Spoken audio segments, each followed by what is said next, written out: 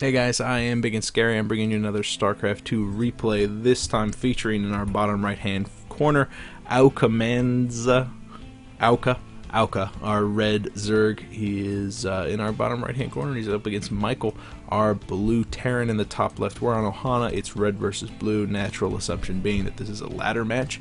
I believe both players are in diamonds, but don't quote me on that. We could swing one way or another for all my knowledge, because my knowledge is dated. It is dated, unlike me this holiday season. That being said, you know what's not dated is the matchup between Zerg versus Terran, because of that massive infestor debuff, that nerf on the infestors.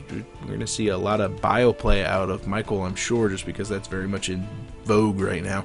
And Auca has to kind of fumble his way around what exactly his build's going to be. There's not a lot of AoE in the form of Zerg, especially not now, because those the range for the infestors fungal is just shot to pieces. So do you rely on banelings to kind of keep the marine numbers manageable, or do you rush straight to air? Do you go for roaches and just kind of try to hammer down the door? There are a lot of different options, but those options have to be improved significantly, because it used to be we could rely on those infestors behind the roaches, rely on the infestors with the zerglings, rely on the infestors to buy you some time after your mutalisks got shot to pieces. But now, you know, that all those fallbacks are gone, so it's very much all-in-ish for the state of being right now, and it's a period of flux. I think they're gonna, in honesty, they're gonna make the infestors more powerful again, or change up their uses entirely. Maybe just a slow mechanic on the fungal growth or something like that. I don't know. I don't work for Blizzard. I don't.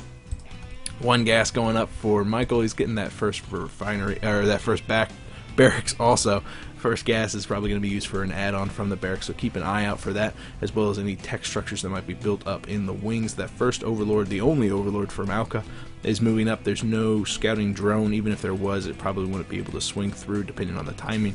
And that first SCV moves off to scout for himself. On the other side of things, Auca has gotten a 15 pool, 15 hatch up. It was a pool first build. Pool's totally done, but still no gas at all. And he hasn't built any, with the exception of a single Zergling.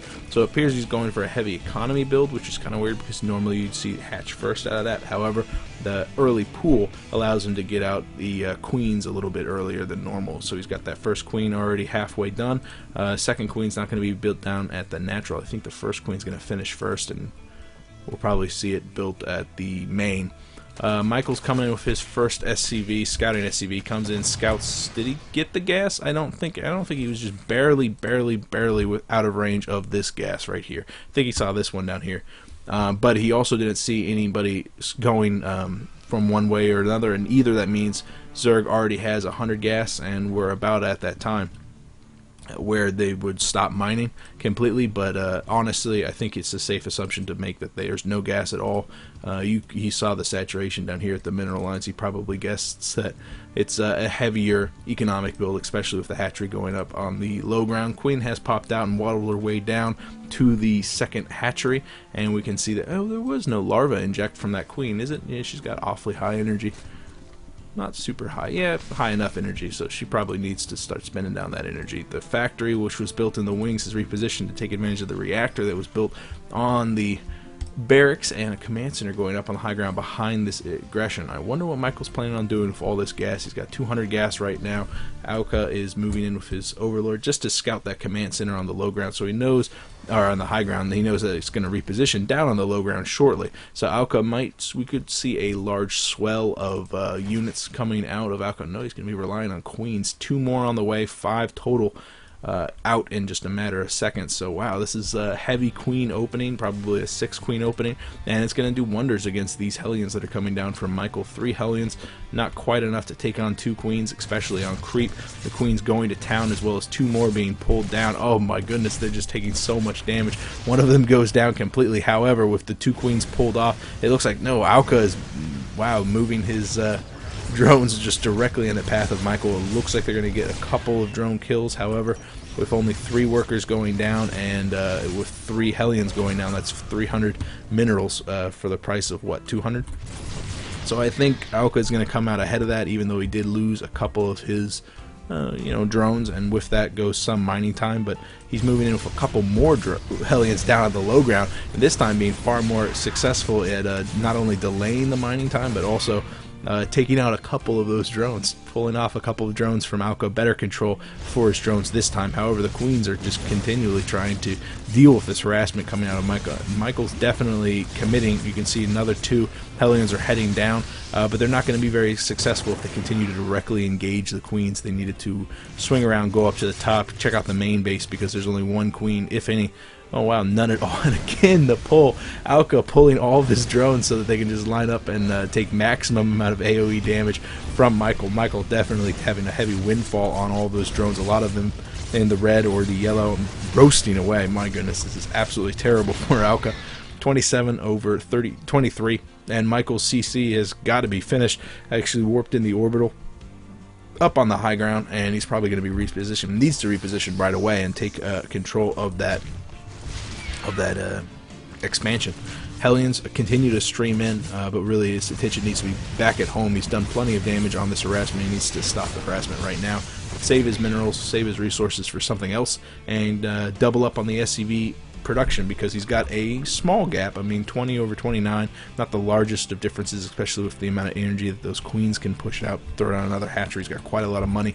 Auca can spin that down and macro pretty quickly, but if Mykal continues to produce SCVs, continues to throw down his mules, he could probably skyrocket ahead and dominate on the edge that he's taken right now.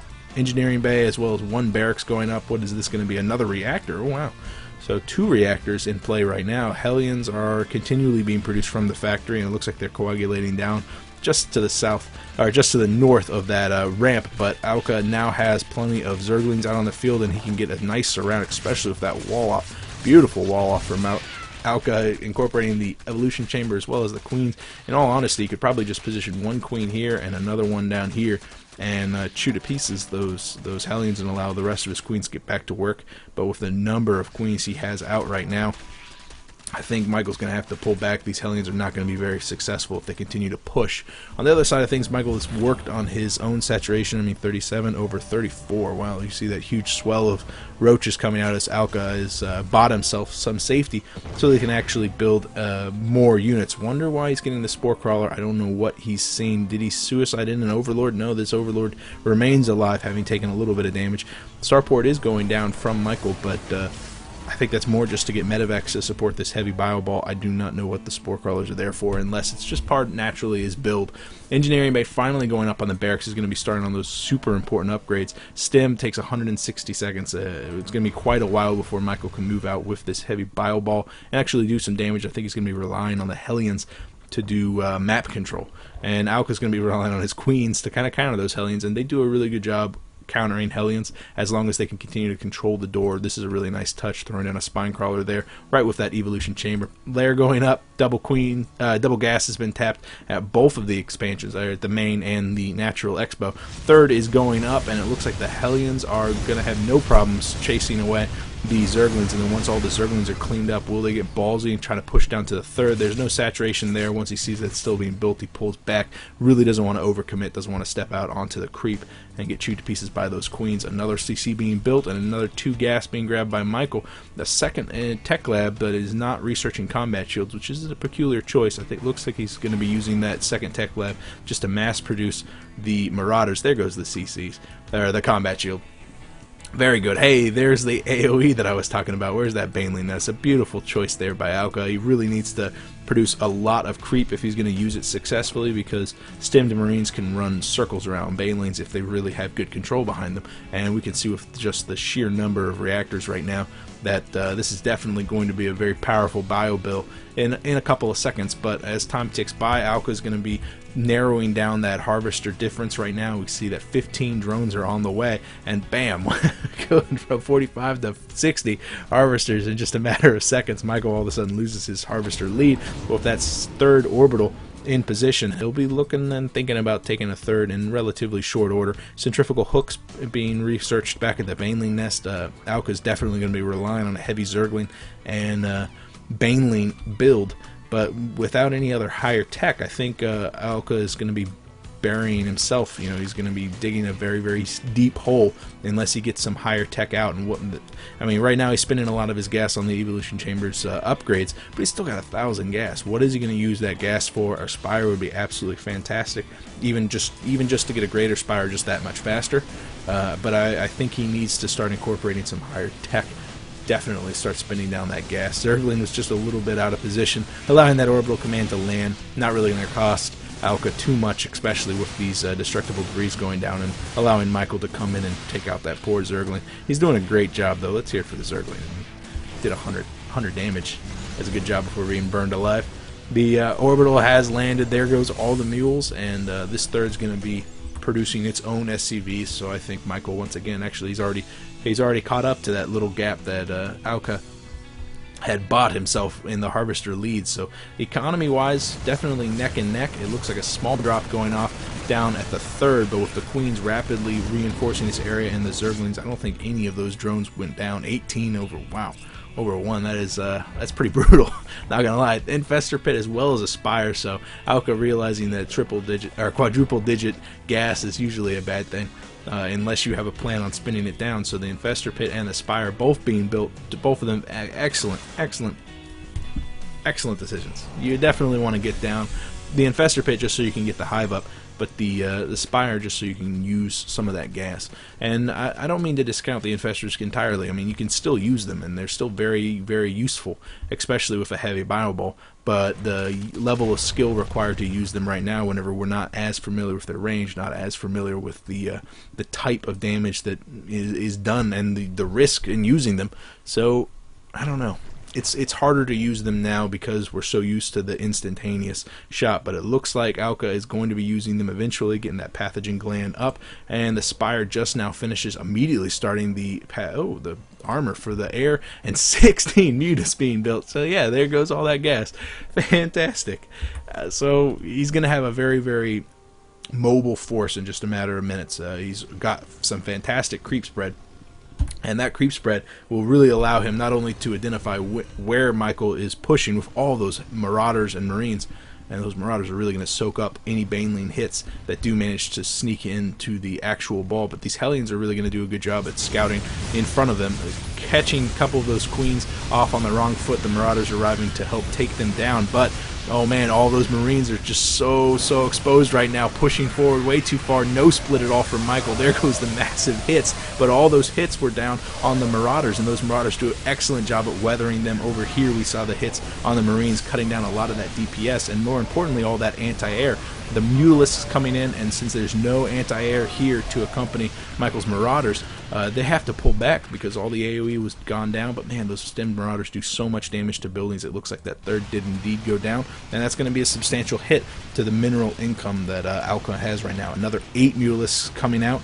So how much damage can Mykal expect to take from this? Not much. He's got plenty of time to throw up plenty of missile turrets. Look at that, 5 missile turrets behind the mineral lines, and then he's also got so many reactor barracks that he can mass produce a very hardy plethora of anti-air in the form of those Marines. These Zerglings are exactly what needs to happen. Some harassment there. Auca being pretty devilish with all those Mutalisks coming in, taking out a couple of structures. Did he take out any of the tech labs? I don't know. No scarring next to any of these barracks, nor did the reactors go down, but it looks like, wow, this entire saturation has gone down. 29 over 25, a huge hit to the economy of Mykal, who was a couple seconds ago was up to 70 harvesters, but now he's down to 50, and he's going to have to slowly claw his way back up out of that hole and resaturate this third. Also probably needs to grab the gas. We can see that he's got plenty of gas right now, but if he decides to get any other form of tech, maybe those ghosts, he could be very, very successful. Right now he's having a hard time to deal with all those Mutalisks.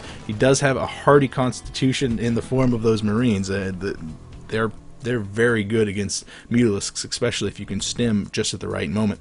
But with those Mutalisks kind of harassing, you can see that Mykal's having to push out with a far less intimidating force.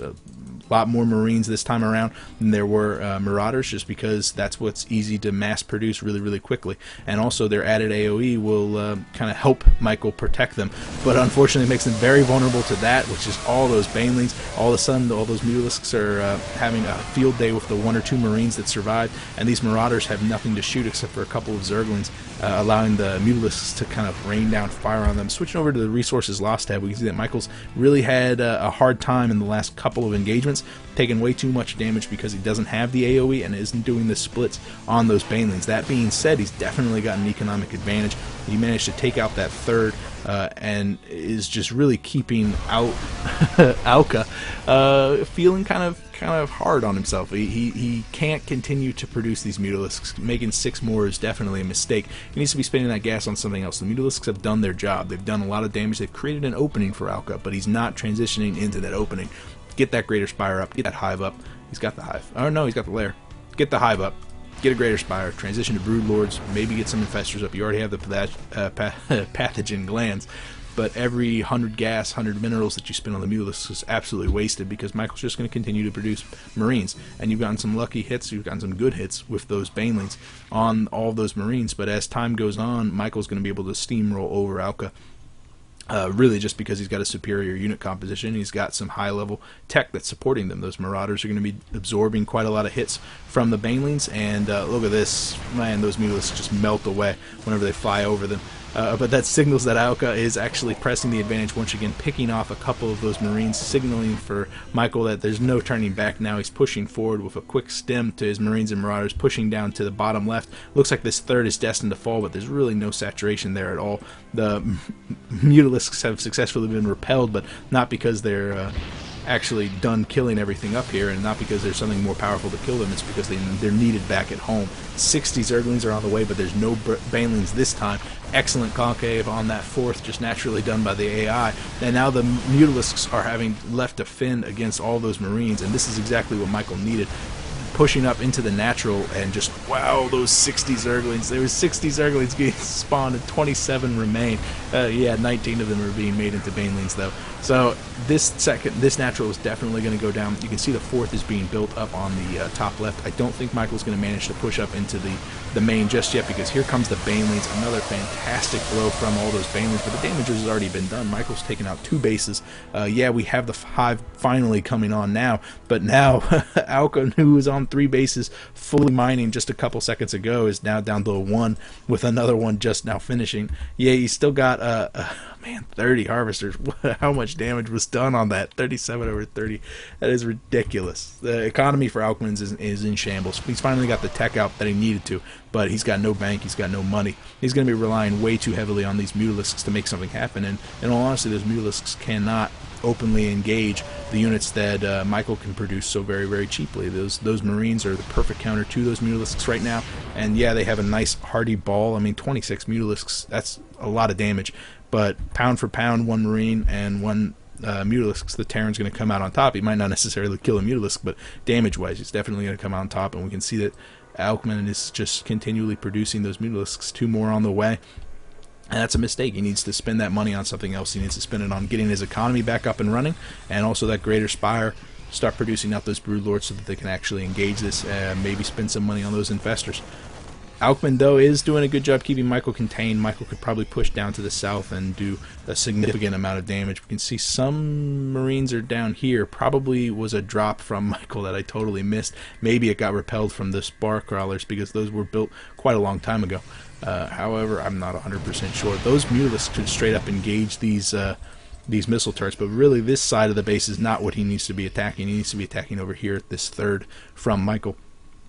But man, Aucamazn is really feeling the heat right now, because as time goes on, I mean, Mykal's got all the gas he needs, all the money he needs. All he needs is time. He's producing a massive amount of Marines right now, 9 of them on the way, and he's so well defended that really Aucamazn just does not have a chance at engaging Mykal without taking significant losses. Yeah, he's poking up here, taking down a barracks, probably going to take down that missile turret too.